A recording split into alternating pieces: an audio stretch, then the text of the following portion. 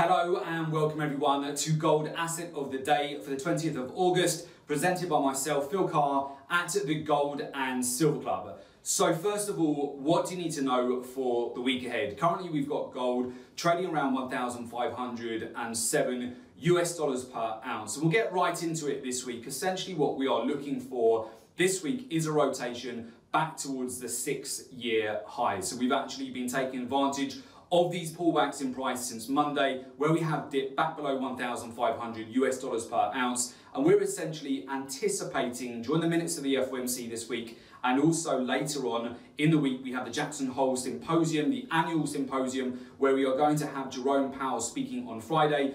We are looking to take advantage of a range-bound trade here, breaking back towards the upper end of the range. And essentially, I'm looking for a revisit back towards the 6-year highs here on gold and taking advantage of any dips in price. So in the latest week, we have seen hedge funds and money managers, they've trimmed their net long positions, but only ever so slightly. And we could, in fact, see that buyback this week as we've seen another pullback back below 1,500 US dollars per ounce. For those of you who watch our week ahead reports as well, you will have noted last week we banked over 1,000 points on gold over 4 positions. So we've continued to take advantage of this range-bound trade action with gold each time we're dipping back towards 1,500 or below, using that as an opportunity to buy back into gold and then taking advantage of that usual breakout.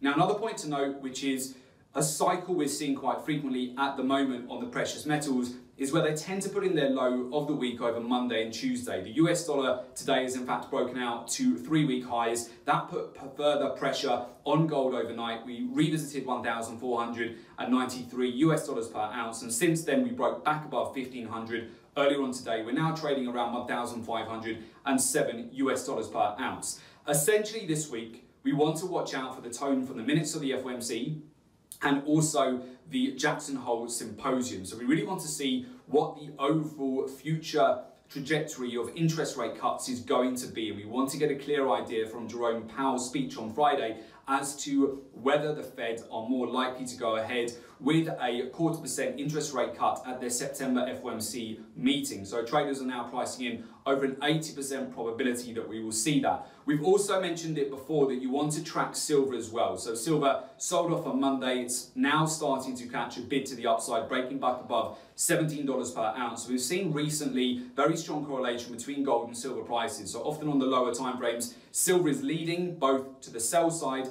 and the buy side. You want to keep an eye on that. Silver broke out earlier on in the session back above $17. Gold then followed suit, breaking above 1,500. We're building positions at these levels right now. We'll start protecting these trades today as well ahead of the minutes of the FOMC so that we've banked some profits, partial profits, and we will have those trades protected. And also going into the Jackson Hole Symposium later in this week over Thursday, Friday and Saturday, but then Jerome Powell is due to speak on Friday. As I've mentioned before, typically the month of August is very much a bullish month anyway for gold prices, so we are expecting the potential for more upside between now and the end of the month, and we'll be looking out for a potential tap of, first of all, the swing highs around 1,545 US dollars per ounce, and then eventually a breakout back towards that magnetic level of $1,550. But for the time being, we've taken advantage of these dips lower in price around the 1,500 level, and we are expecting another rotation back towards the upper end of the range. But as always, be nimble. Make sure that you're taking some profits off the table as you go, especially as we get closer to major news items, the minutes of the FOMC, which are due out on Wednesday at 7 o'clock London time. Then on Friday, we have the Jackson Hole Symposium, and we also have Jerome Powell scheduled to speak too. And look out, as always, for announcements from Donald Trump as well with his reaction to the Federal Reserve, because that can be a catalyst for some really big moves as well. So with that, that's been Gold Asset of the Day, and I wish you good trading.